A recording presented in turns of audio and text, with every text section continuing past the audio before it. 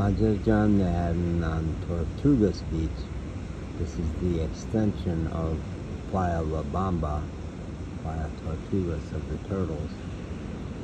And there's the City Express Hotel, and beyond it is the Ph.D. Inn. And over here is the seawall where people are rollerblading and all that stuff, walking, running.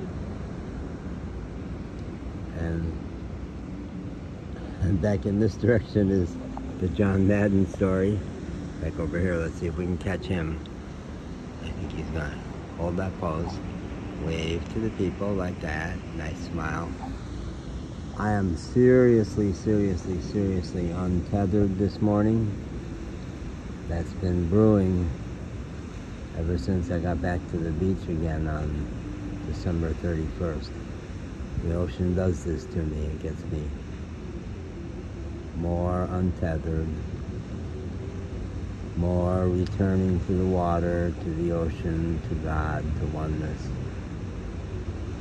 And it was so obvious as I was walking the beach that on the left I had one foot in the water and the sound of the waves, and on the right I had all this falderal up here, all this human interaction, which I'm still involved in. Buses, city bus, stuff like that. People, children. And I was really seriously I do this, I call it my fool on the hill mode, where I just sit and watch. Don't interact, just take it all in. Notice my judgments, notice what I still want. Notice what feels unfinished, and then look back out at the ocean and go, God, are you ready to take me yet? Is this where I finally lift out? Because I do lift out of my body, and there have been times that when I had the real serious COVID case in the winter of 21, I was slipping away, and I was going, God, is this the time? There's so many things I still want to do. So many people haven't heard what I'm putting on my videos. Do I have to get that done? I feel like I need to get that done. Kind of want to get laid one last time for the road. I don't know. So I'm guessing it's not this morning, but the Buddhists tell us the only thing you know for sure is that you are going to shuffle off, and you don't know when, so then how do you live? So this morning, how do I live?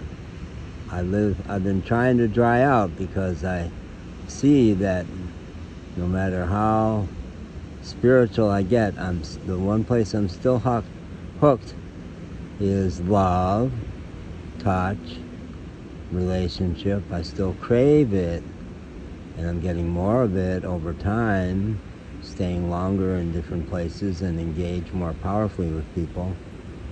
But I still feel very unfinished around it. So it's like, okay, when you choose to take me, God, I'm probably not going to have my inbox cleared out, am I? No, I bet not. It's going to be a lot of stuff that I still wanted. Whether I wanted them for me or wanted them for my mission to the world to teach. No. And my choice will be, do you go graciously? Who's the poet that said, rage against the dying of the light? I'm going to do that? I bet not. My mom was a great example of just go. Just slip away, and embrace what's next. And Kristen and I, this friend of mine back in Asheville, we've been involved in this kind of mythic dialogue about what does it mean, what's going to happen on the other side. And she really believes that you continue to exist. She says, you'll recognize yourself, you'll know who you are. And I come back and say, My teacher, Thich Nhat Hanh, said, I'm not the same person this minute that I was a minute ago. We're always, always, always recreating, reforming. So who is it? who is it you're referring to that you're going to continue to be? You're going to be John Madden? And I've been saying to her, I don't think so. I don't think so. I don't think the John Madden story is going to go on. Because you, when you go out of the body, you stay Christian apparently. So I don't know, do you think you're going to still be a girl in the next time? The most powerful teacher, one of the two most powerful teachers I've had, Thich Nhat Hanh, said, no, you just go back to energy. That whole John Madden story was a great run, good life. When you leave your body, God will say, good run. You learned a lot.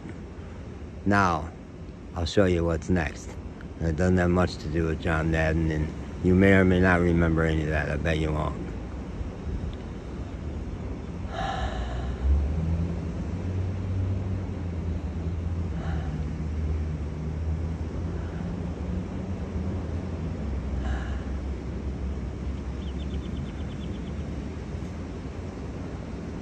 No más. No más palabras, John. Juan. No más palabras. Shut the fuck up, alright? Excuse my French.